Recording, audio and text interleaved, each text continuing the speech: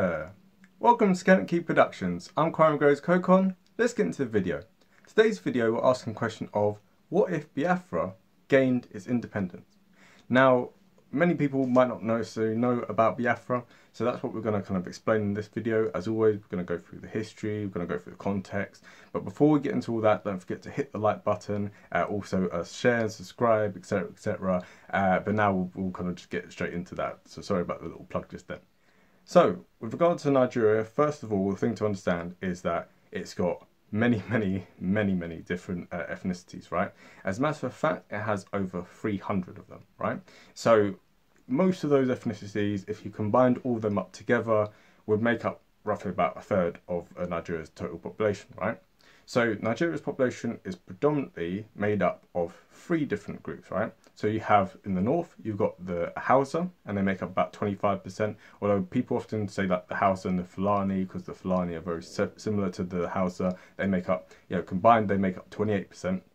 Then you've got the Yoruba, and they predominantly are in the southwest of the country, and they make up 21% of the total. And then in the southeast, you have the Igbo, and they make up 20.5% of the total Nigerian population.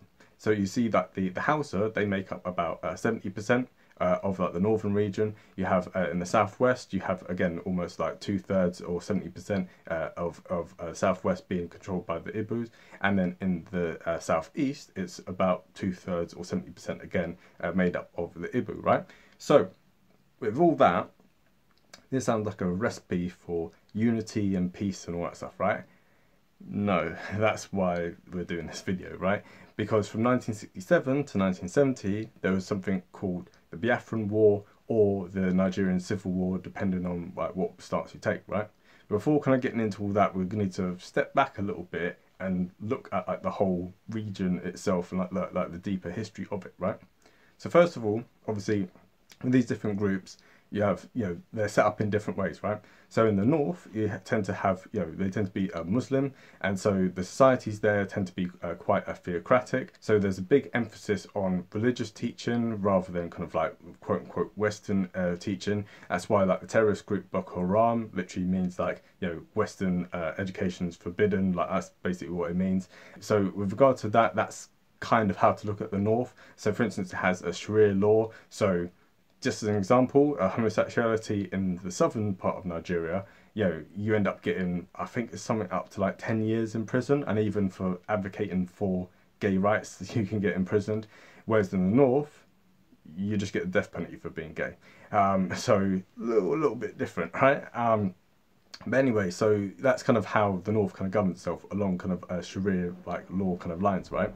Now, in the southwest, so you had the Yoruba, and they tended to be kind of authoritarian, so you had kings known as Obas, or my pronunciation is going to be really bad, just bear with me people, just it will be really bad, right?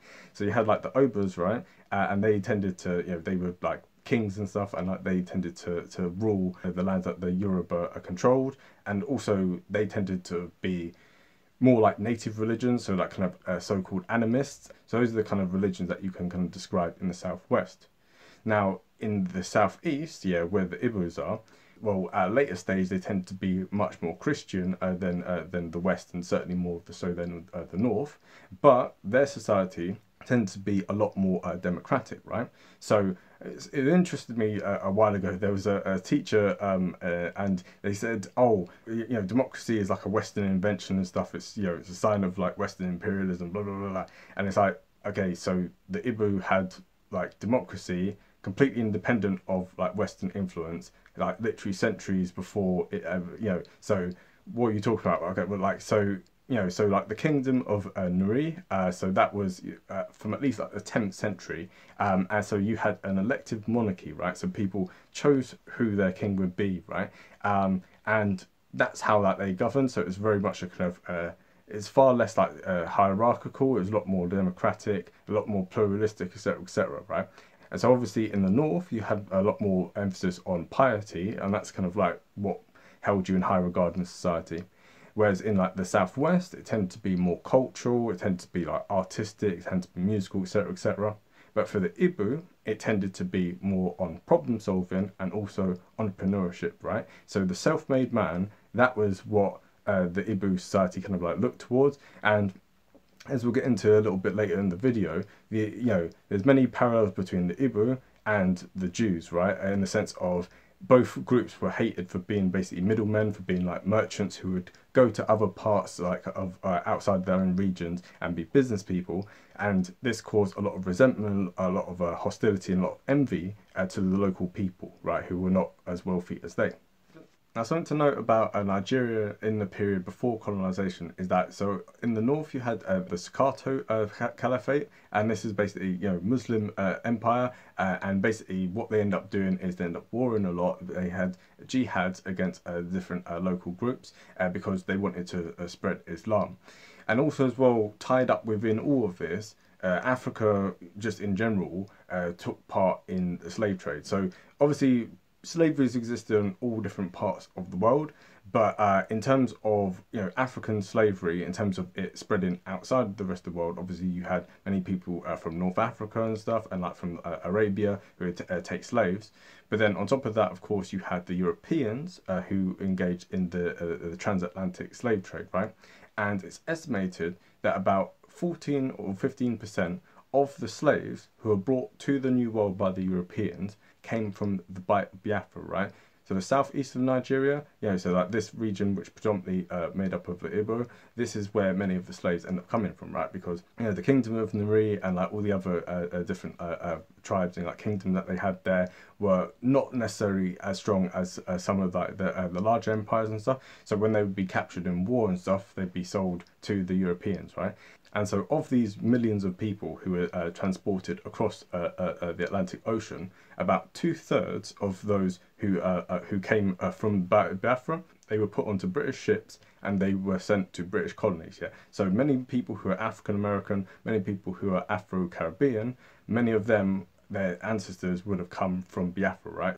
So fast forward now quite a few centuries and stuff, obviously with regard to the slave trade, so the Europeans tended to just go to the coast and just be like, hey, like sell us like some slaves, and then people further in the interior would go and get the slaves from different tribes and from war and stuff, etc., right? But what ended up happening with the abolition of slavery is that, well, first of all, obviously with the abolition of the slave trade. So first of all, you had the West African Squadron, which is the Royal Navy basically sending ships to break up the slave trade. So it wasn't just that Britain stopped the slave trade, also stopped other people from having slaves as well. And so as it was kind of like hunting down more and more smugglers and stuff and slave traders, what ended up happening is they ended up taking more and more territory on the coast of Biafra, right? And just the whole kind of coast of Nigeria in general. So the British ended up taking control over a large part of the coastline. And so, that's kind of how they got established in Nigeria, and like they had their kind of first foothold. So now fast forward later on into the 19th century. And you have the Scramble for Africa. Now, as we've mentioned in other videos, Scramble for Africa, it had less to do with like different like resources and etc., and it had more to do with the kind of geopolitical rivalry between the different European powers. So the French, for instance, they wanted to have control over all of West Africa. And so the British, in response to this, was like, right, we have this territory here along the Nigerian coast. So what we're going to do is we're going to move further north, and we're going to take as much land north as we can, right? So this meant that the British end up coming into conflict with the secession caliphate, and in, I believe, 1903, they end up defeating them, right? So now you have the protectorate of southern Nigeria, and you had protectorate of northern Nigeria, and it's named after the Niger River, which goes through Nigeria, right? So as a result of this, you have two colonies where the British were like, let's think about this, right? So in the Bengal, when we discussed like, the partition of Bengal, like in our video about the partition of India, right? So the problem in Bengal in 1905 was that you had too many people over too large of an area, right? And so the British, for administrative purposes there, split the territory in half. In this case here, you had the opposite problem, because if you've got like southern Nigeria, which is very prosperous, very like rich and stuff, great tax revenue, etc., highly educated population, etc. So you've got all that, and it has a coastline. Meanwhile, you have northern Nigeria, which is landlocked, not many educated people, not great emphasis on like kind of secular education, and also you have more indirect rule because like you allow basically the local emirs to basically run it all and stuff, right? So as we discussed in our previous video as well, you know, the British had various different levels of control that they had in their colonies. So for some places they would have a lot of direct control, in other places they kind of let local rulers kind of run things. But in the north you had a large budget deficit because it was hard to collect taxes from like these emirs, and also the north just wasn't very prosperous in the first place, right? So what they decided to do is, right, if we combine these two colonies, you know, we have one colony for the price of two. And then what we can do is basically, you know, use some of the tax revenue from the south to fund like projects in the north and stuff. And then the colony as a whole kind of makes more sense. So that's what the British kind of did. And that's how they kind of viewed it. However, they didn't take into consideration all the different ethnic groups, all the different religious groups, and what tensions this would cause at a later stage. Now, the unification of the two Nigerias, yeah, this took place in 1914. And then in 1923, you end up having the first elections in Nigeria, right? Yes, as we point out with the India video as well, the British Empire in many of its colonies allowed there to be elections in which some of the locals could vote. And obviously the franchise was restricted to only property holders who had a certain amount of money, etc., etc. But still, they end up having elections and stuff, right? So they had a series of elections going all the way through, and then the one that's like the year just before independence, right? So independence is 1960 for Nigeria. So by the time we get to the final election during this colonial period, you can already start to see that the different political parties in Nigeria vote basically along ethnic lines, right? So in the southeast, you had the NPNC. I can't remember all the acronyms and stuff, right? But the NPNC, they are in the south. In the north, you end up having the NPC, so the Northern People's Congress. I remember that one, see. And then you had the southwest, which was the Action Group, which was the AG. So so you got Igbos who are predominantly voting for the NPNC. You've got Hausas who are predominantly voting for the APC. Sorry, the NPC, and then the Yorubas are predominantly voting for the AG. So it's all a little bit of a mess, and people are not voting along political ideologies as you would for most other parties. They're voting along ethnic lines, right? Which is not really a good recipe for harmony and peace and stuff going into independence. And one of the things that annoyed many of the Southerners was that in terms of them getting independence, right, the Northerners were more hostile to the independence movement because they was like, well, hold on, we're going to end up losing our power. If there's a unified Nigeria, then the central government, the federal government, is going to tell us kind of what to do. So Nigeria got its independence with the proviso that the North would be able to kind of govern itself, right? However, many of the policies which the North ended up pushing through was basically what in America you'd call affirmative action, right? So basically having policies where when it came to hiring civil servants, when it came to giving government contracts and stuff, in the North, it went almost exclusively to other Northerners, right? Now, the reason for this is because, as we kind of said, like, the Southerners, especially the Southeasterners, tended to have a larger emphasis on education and on like kind of more secular kind of institutions and stuff, right? So they tended to disproportionately be represented in like the northern like governments and like within their business kind of interest stuff, right? So you can understand where they were coming from. However, this ended up leading to more tension because it's like you're purposely discriminating against people who are coming from the south, especially from the southeast, right? And as we said before, there was lots of hostility towards the Igbo in particular because like they were seen as kind of parasites. They were seen, all the same kind of tropes that you see with the Jews wherever they've gone. You end up seeing the same thing with the Igbo, right? So it didn't help that a few years later in 1966 there ended up being a coup.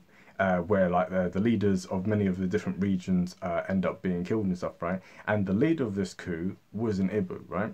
Now the fact that this coup was then crushed by an Igbo didn't really help still, because this myth, this kind of poison that the Igbos, they control the business, they control this, etc., etc., they're trying to take over Nigeria, right? So this kind of conspiracy theory spread throughout the whole of Nigeria, right? And and end up being pogroms against the Igbo. So up to 30,000 Igbos in northern Nigeria end up being killed. So as a result of this, people in the southeast became very scared, right? They became very like worried that like kind of this new Nigeria wasn't going to protect them, wasn't really going to be here for their interest, and was actually going to be dominated, because obviously don't forget that most of the population resided in the north, right? So for fear of being second-class citizens, many people end up feeling that they needed to get their independence, right?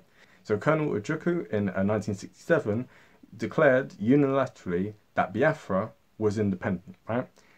Now, the fact that there isn't a country called Biafra today should tell you about how that conflict ended up going, right? So this is now talking about the Biafran War, or as other people might call it, the Nigerian Civil War, and this went from 1967 to 1970.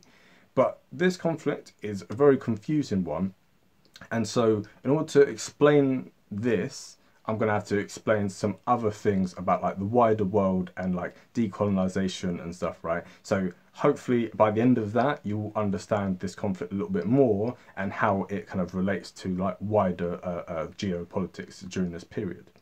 Right, so first things first, in 1961, South Cameroons end up having a plebiscite, and they end up voting to join with the rest of Cameroon, right?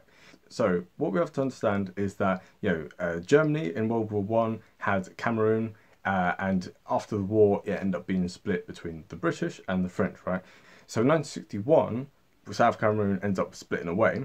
So this really sets a precedent that a part of Nigeria can split away.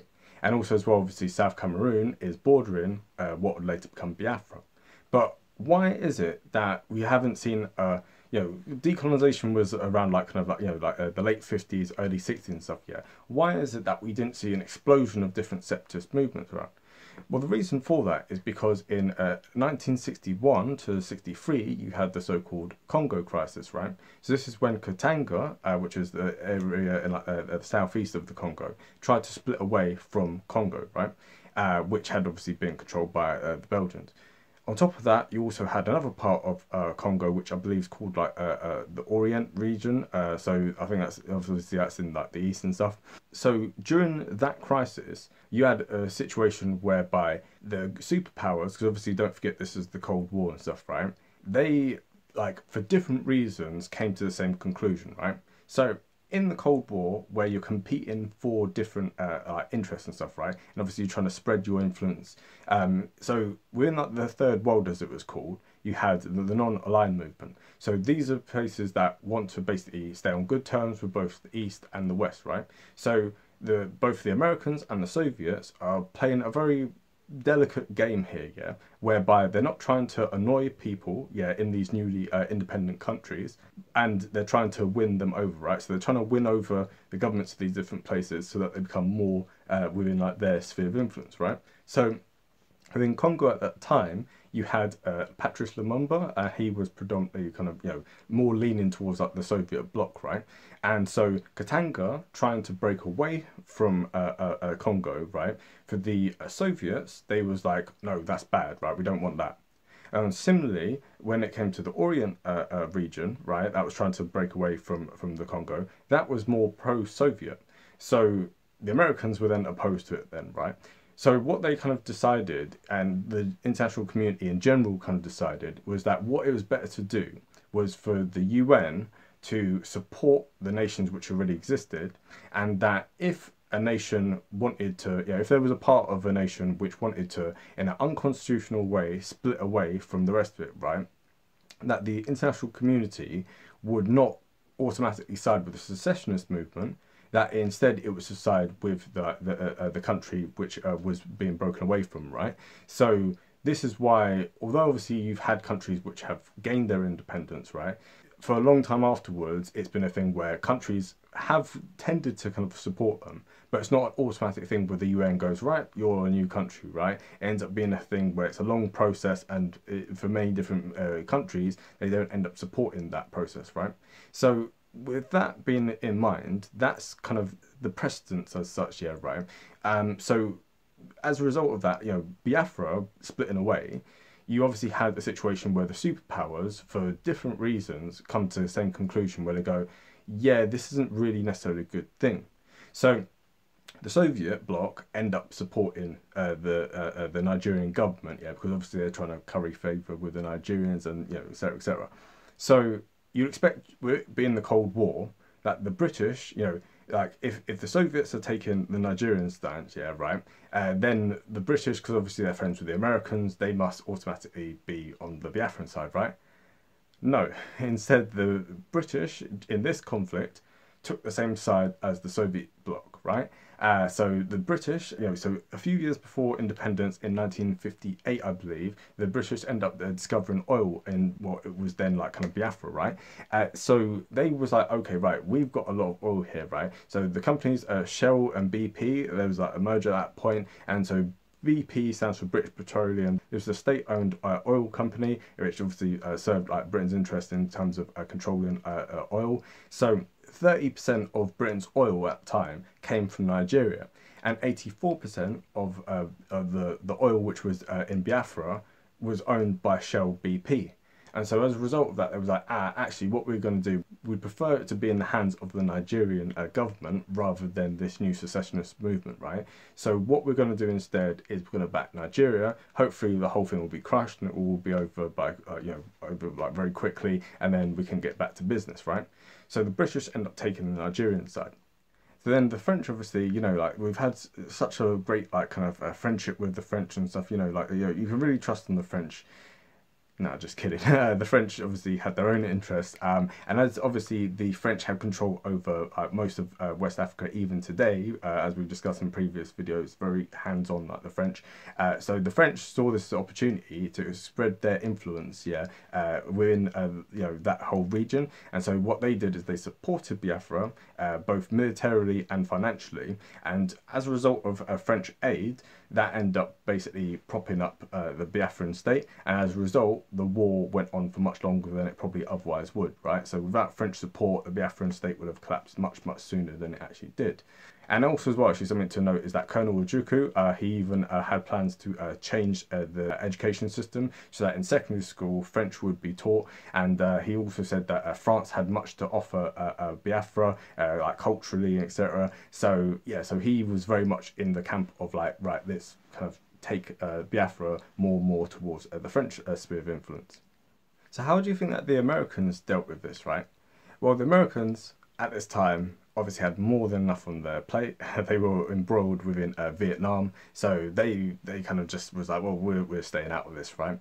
However, it is something to note that the Americans in general tended to be more sympathetic towards the Biafrans, right? Although officially they took the stance of being neutral in this conflict.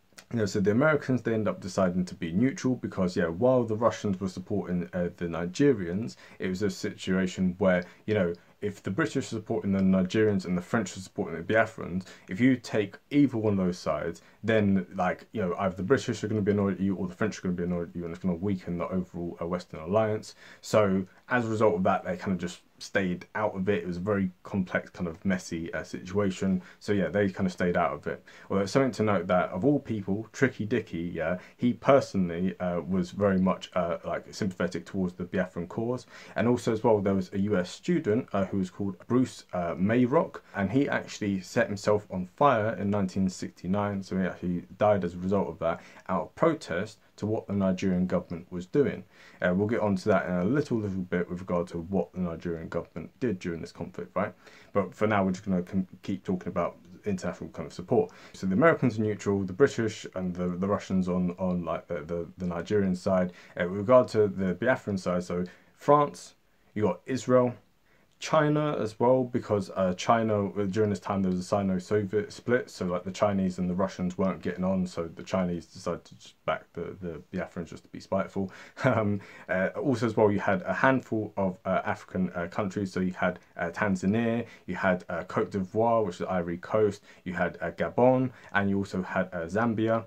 And outside of Africa, you've had Haiti, which were also in support of Biafra, but with the exceptions of those, like the rest of the world kind of just stayed out of it or took the Nigerian side.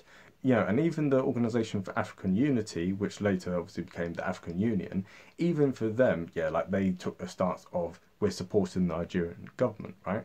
And what the Nigerian government did in this war, some people have referred to it as a genocide. I don't think that it necessarily fits the bill in terms of like the actual definition. However, what I will say is that it certainly was a war crime, right? Because what the Nigerian government did is basically they turned the entirety of Biafra into what amounts to a medieval siege, right? You know, in war it makes sense to obviously blockade like arms coming through and stuff, right? But what they did was they blocked food and medicine coming through to Biafra, and as a result 2 million people, mainly children, end up starving to death in this war, right? So the idea we have of, you know, the image we have of the starving African, you know, with like flies buzzing around and huge pot bellies, that came from the Biafran conflict, right? That image has been seared into Western minds as a result of that. Just to give a little bit of perspective, right? So 15% of the population of Biafra starved to death in this war. It'd be the equivalent in Britain if 10 million people end up starving to death. And if it was in America today, it would be the equivalent of about 50 million people starving to death, right? So, you know, if America was having a civil war and the way that the American government dealt with it was by starving to death 50 million of its own people, yeah, I think public opinion would not exactly be in favour of that, right? But anyway, so that ended up happening. And the problem with like Biafra coming independent is obviously it had its own currency, and when the war was over, the people there, obviously all their savings had now been put into this new money and there was no way of converting it back. So what ended up happening is the Nigerian government, kind of as a peace offering in a way, well, some people will say it's peace offering, some people say it's not so much. What they did is they said, right, we're going to give each individual in Biafra £20, right? 20 Nigerian pounds. Now, it's quite difficult for me to work this out because, you know, so you had the Naira, which came later and stuff, but at that time it's called the Nigerian pound. And as far as I'm aware, it had a one-to-one parity with the British pound. So by trying to work it out that way, it's very, very confusing, right? But it's about the equivalent of about £227. If you convert that to dollars, that's roughly about almost $300. So bearing in mind that Nigeria at this point, its GDP per capita was almost 1700, right? This means that, you know, this isn't even, you're not even giving people the average, right? So the middle class, the upper class within Biafra, completely, all their savings completely wiped out and stuff, right? And so everyone's receiving this money, which is, you know, 20% almost what the average person was getting, right? What I will say with this is, obviously, over the decades, right, you know, the Nigerian government made a lot of efforts to kind of like bring this region more into the thing, and also now you have Nigerian nationalism a lot more now. So especially with the younger generation, from what I can kind of work out, there doesn't seem to be a big push for Biafran independence stuff. It seems that that independence movement has kind of died down. Obviously, that could change over time as well, but it seems to me now that the situation has largely resolved itself in a more peaceful way over time, but there still is obviously the reckoning of how it was dealt with, and still those underlying issues with regard to the different ethnic groups and different religious groups within Nigeria. There still is a lot of division, still is a lot of tension and stuff. But anyway, we're going to talk now that we've talked about like the whole history of it and stuff, right? We're going to talk now about what would have happened if Biafra had gained its independence. Yeah, so that's the what if now for the video. So before we talk about the what if, we have to talk about what might have gone differently and what would have had to have gone differently in order for them to have gained independence. And I think the main thing is that the British would have had to recognise Biafra and have thrown their weight behind Biafra, because if they had supported Biafra, it would have allowed Biafra to have become independent, but then it would have had consequences throughout the rest of the Commonwealth and throughout the rest of like what was left of the empire and stuff, right? So long term, I think that it would have had a lot of repercussions if the British had done this, but the only way that I think that the Biafrans might have won is if that had happened, because then if the British had been on the same side, then the French might have got involved a little bit, but like they would have had to play in second fiddle. And then also the Americans, although obviously they were embroiled in Vietnam, they would have come out and given a lot more support for the Biafran state. So, you know, Biafra and Nigeria would be very tense neighbours. Even today, there could potentially still be a lot of that rivalry. We can see this now with Sudan. So, you know, the South Sudan split away in 2009. South Sudan and like the rest of Sudan are still very hostile to each other. And you can also see the same tensions with Ethiopia and Eritrea, where even though Eritrea got its independence in 1993, there still was a lot of tension between the two of them. Also, what I think is that there would be a lot more secessionist movements throughout the whole of Africa. Obviously, there's a lot of secessionist movements. Virtually every country has its own little secessionist movement stuff. But I think like the precedent which was set by the Congo crisis, I think would have been immediately undone by the Biafran one. And I think a lot more countries would have just, you know, torn themselves apart and stuff. Especially if the Organisation for African Unity, if they had come out in favour of secession, then eventually the UN would have as well, and I think you'd have a lot more independent countries in the world today. But I think if it's not done in a very peaceful way, in a very democratic way, I think it would have caused a lot of conflicts and a lot of strife throughout like the whole of the African continent. Although at the same time, the borders would better reflect the people there, rather than it just being the legacy of what some European bureaucrat drew over 100 years ago.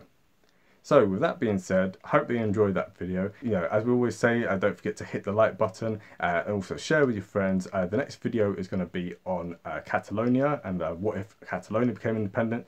So obviously I can imagine in the comment section it's going to be very, very heated there, but that's what this channel is all about. It's all about having, you know, pushing the boundaries and getting people thinking. So with that being said, have a great day and bye.